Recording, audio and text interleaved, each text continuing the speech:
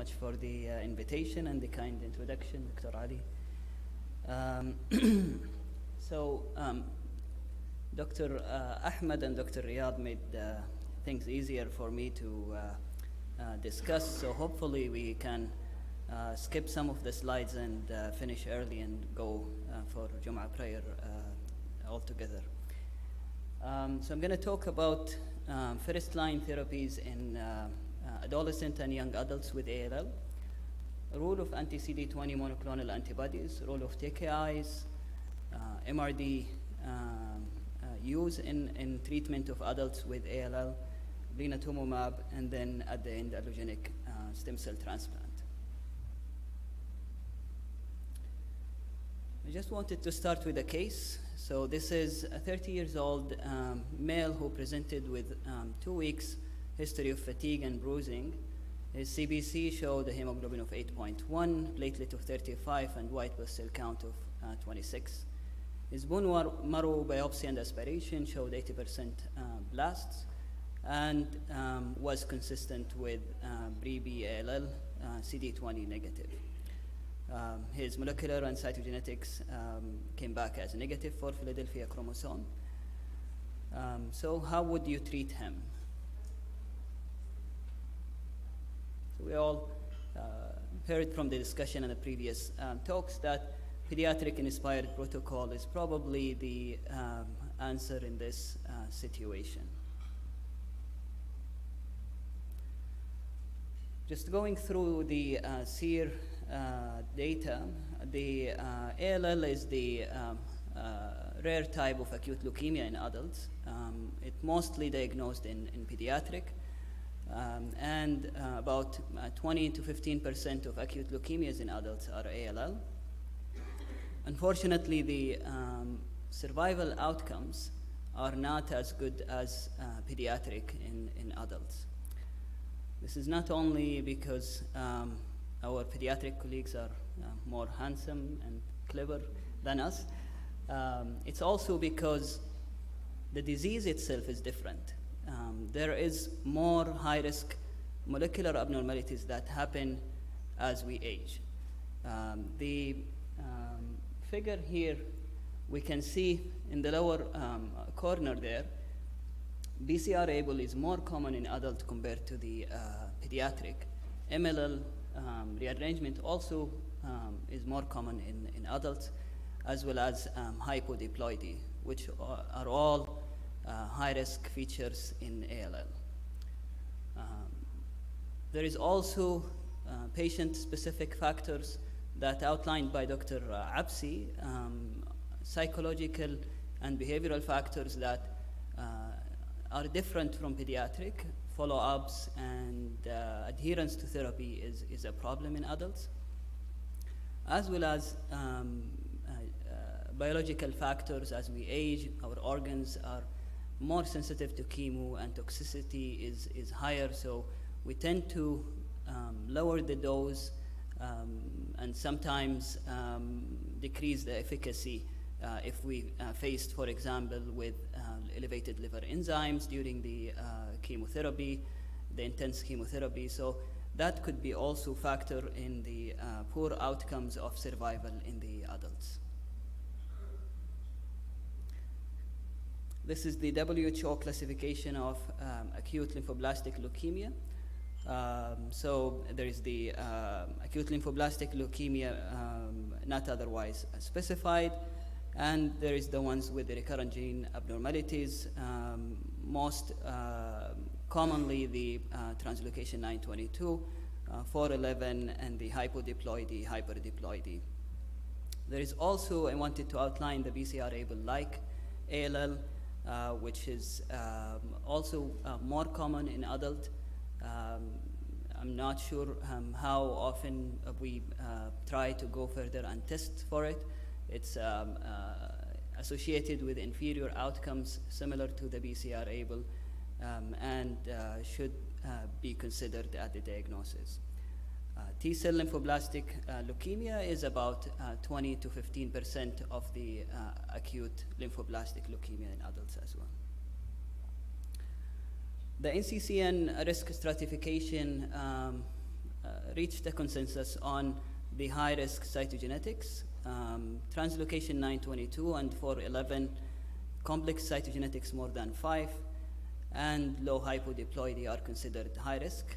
The highest is probably the first two, the translocation 922 and 411. High white cell count, more than 100 in T cell and more than 30 in B cell.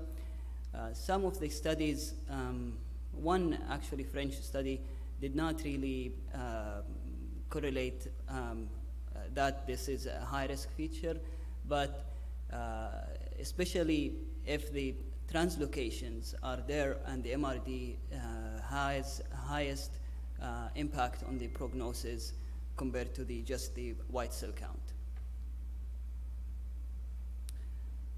The pediatric-inspired protocols have been the new practice in most of the centers, and unfortunately, this is all through studies that are not randomized controlled trials, but this is the best evidence that we have right now based on single-arm studies and comparative studies that are not randomized controlled trials. This schedule is showing some of the studies. There is the CCG study, Dana-Farber study, which included patients up to the age of 60 as well. There is the Giral study, which included patients up to 60, and it showed improved overall survival and event-free survival. This is just an example of how many single-arm studies there. The study that was published in 2008 by Stock in US, that was presented by Dr. Absi as well, and it showed significant improvement if we used pediatric-inspired protocol. In this example, the CCG was used. And in 2003, another study was published. Those studies are not randomized controlled trials. They were comparing it to retrospective data, and repeated studies after this study, these two studies showed significant improvement and led to the adoption of pediatric-inspired protocol. The major differences in pediatric-inspired protocol is that we use more corticosteroids, asparaginase, vincristine with higher doses and frequency, and the frequency of intrathecal methotrexate. This is a meta-analysis that summarized the pediatric-inspired protocols in adults. It was published in 2012. They screened about 2,000 studies, reached about 17 studies after the screening. Afterward, 9 of those were excluded, and only 11 met the criteria for the meta-analysis. Again, none of those studies were randomized controlled trials, and the overall survival, disease-free survival, and relapse rate all were in favor of the pediatric-inspired protocols. So we have 25 comparisons of outcomes with pediatric and adult regimens of ALL, and 1 meta-analysis, and all favoring the pediatric regimens except 2. One was the MD Anderson, the Hyper-CVAD protocol, which did not replicate in other studies.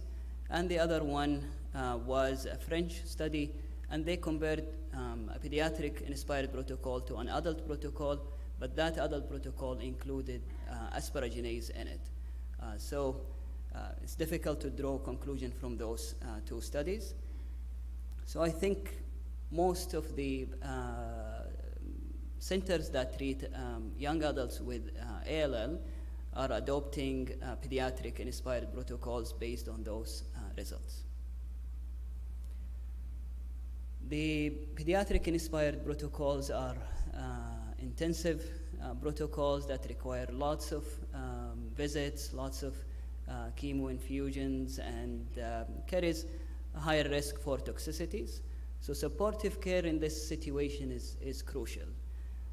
Prevention of tumor lysis is very important. Fertility preservation in this group of patients is very important. Infections are high, and patients should be considered for prophylactic antibiotics, especially PCP prophylaxis, and transfusion support. I will also add the social support that we need with those patients as well. We need more comprehensive care around dealing with such intensive and long protocols. The next point I wanted to mention the role of TKI in Philadelphia positive ALL.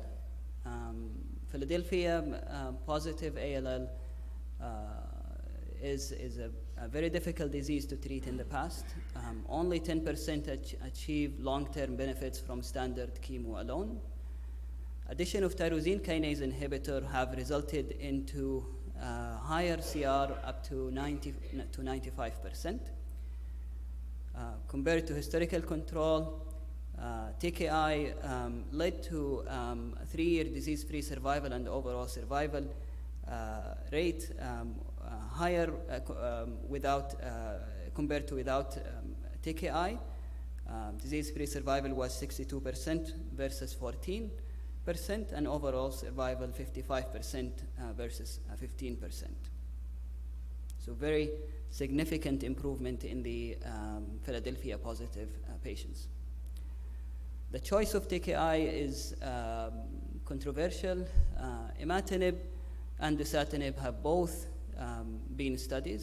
Dasatinib can penetrate blood-brain barrier. Dasatinib can be effective in patients with resistance to imatinib or intolerable to imatinib. Patients can be started on imatinib and then switch to dasatinib if they did not tolerate it. Or patients with CNS disease, then the preferred choice would be dasatinib. And then the issue of continuing TKI indefinitely is, again, very important, controversial, but will the addition of allogenic stem cell transplant also play a role in deciding afterward. Rituximab in ALL, CD20 is less commonly expressed than CD19 in pre-BALL, 41%. CD20 expression is associated with adverse outcome, and this suggests that targeting this molecule may affect outcomes. There is a randomized clinical trial that was published in New England Journal of Medicine in 2017. They randomized patients 18 to 59 years of age, CD20 positive pre-BALL. They used BFM-based chemotherapy regimen, which is a pediatric-inspired protocol, and randomized patients whether to receive rituximab or not. This study showed a 2-year event-free survival improvement from 52 to 65%. And this was a practice-changing study that led to addition of rituximab to the pediatric-inspired protocol. Some of the centers were using rituximab before based on other data. Minimal residual disease was discussed with Dr. Riyad in the previous lectures. Particularly in pediatric, early MRD has been used to detect response and risk stratify patients.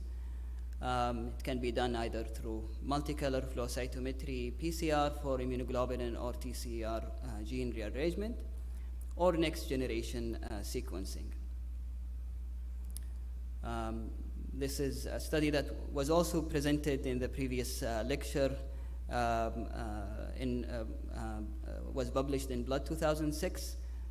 They randomized patients, adult with ALL, into they did PCR minimal residual disease for adult patients with ALL at day 11, day 24, and week plus 16, and separated the patients based on their results into low risk, intermediate risk, or high risk.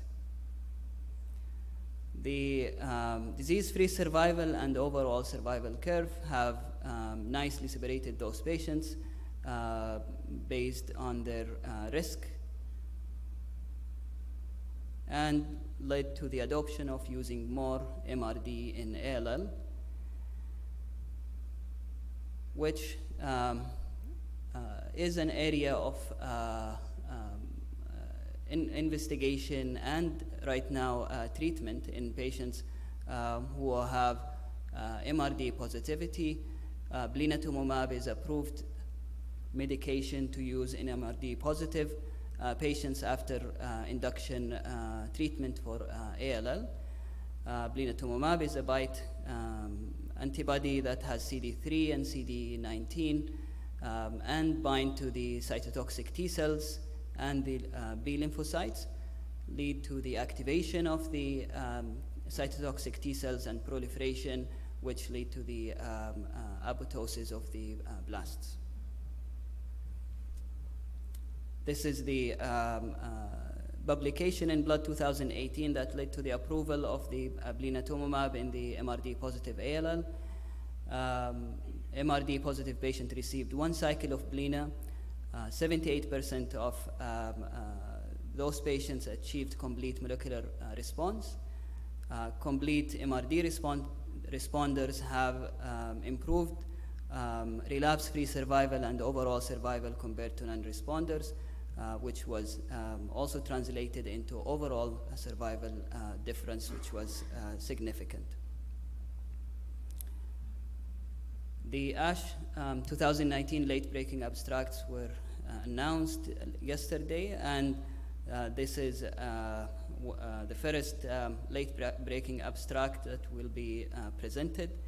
Randomized phase 3 trial of blinatumomab versus chemotherapy as post-reinduction therapy in high and intermediate risk first relapse of B-acute lymphoblastic leukemia in children and young adults. So the results are promising, and we'll have more information after the presentation. So back to the case. We have this patient. He was treated with pediatric inspired protocol. He achieved complete molecular response, and now on the maintenance phase of the protocol, what's your next step? Do you refer him for allogenic stem cell transplant in CR1 or not? This is randomized study that was published in 2000, which included 572 patients that are less than 40 years in CR1. They were randomized based on availability of donor or not. The conclusion from the study, that allogenic transplant in CR1 improves overall survival for high-risk patients with no difference for standard risk patient.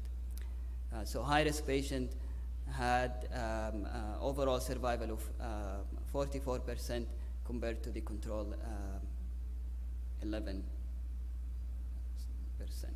which was significant.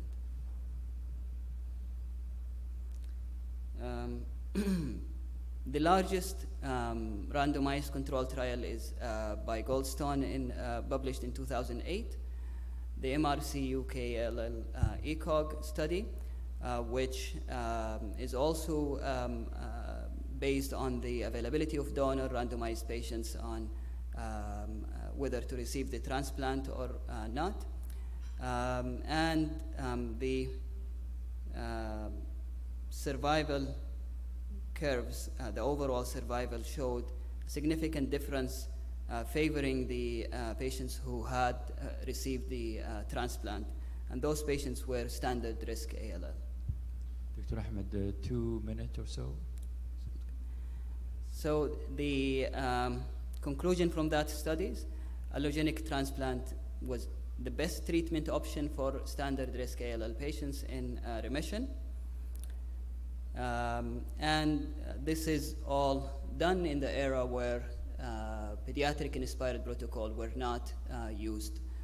So this is a very important point. Also from that study, the Philadelphia positive patients, again, randomized whether to receive the transplant or not.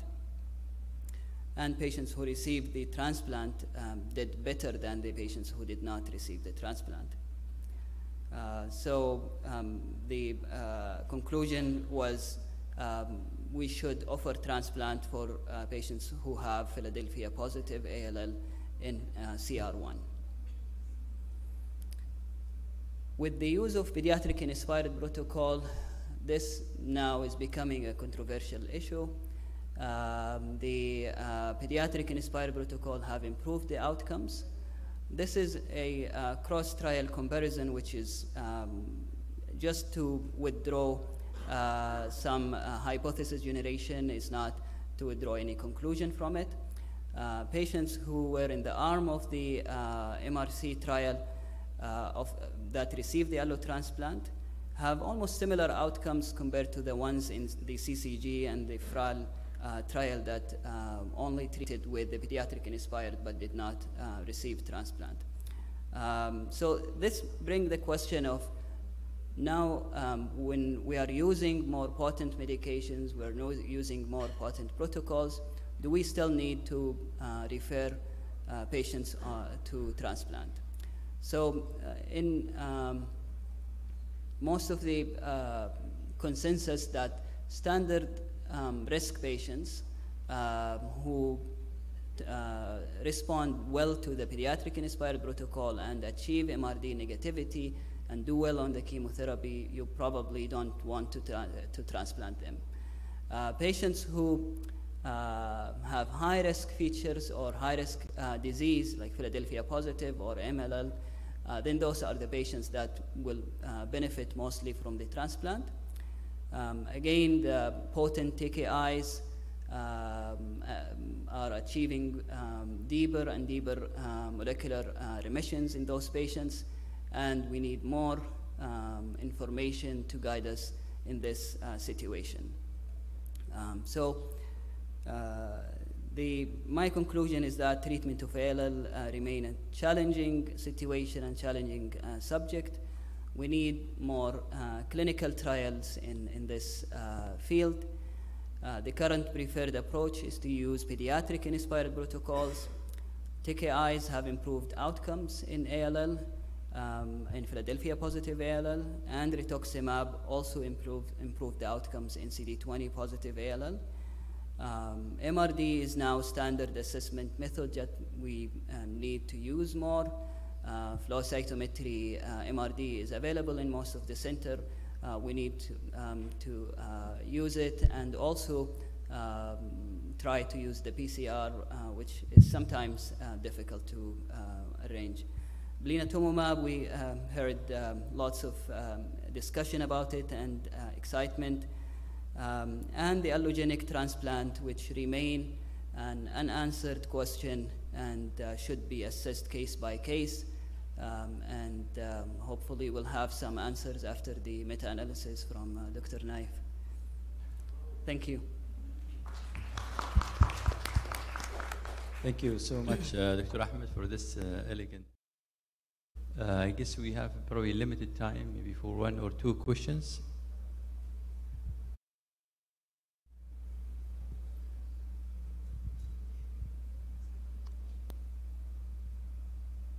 Maybe I ask you a question. I mean, interesting, the rituximab is not picked up by the pediatric group. I mean, the majority of our cases is CD20 negative. Mm-hmm. It hasn't been a study in children for those patients, and that kind of the things that went through. Rarely we face this, but I guess in the adult, you guys seeing more of the CD20 expression. And based on that randomized trial, it's being picked up. But for the one had negative CD20, I know there's some preclinical things that may indicate, but in your practice, would you treat them with rituximab or not? Well, difficult question, but the study that was presented by Dr. Absi, it's showing that patients who receive treatment or during the treatment, there will be overexpression sometimes with CD20, and the ones that were negative in the beginning, they might be positive later on. So this is was not included in the randomized control trial that in 2017 was published. I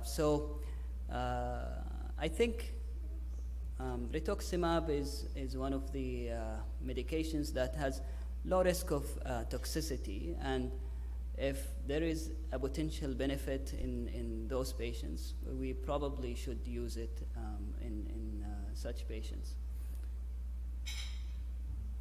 I can add a comment. Actually, we use it in our center as standard rituximab in pre-BLA regarding CD20 expression. Right. Yeah. One point in that trial that one of the benefits of rituximab that they decreased the grade 3 and 4 allergic reaction to asparaginase. So it was around 1% as compared to 10% in the arm with placebo. So one of the possible beneficial effect of rituximab is that you can give asparaginase with less allergic reactions. That's good. Thank you.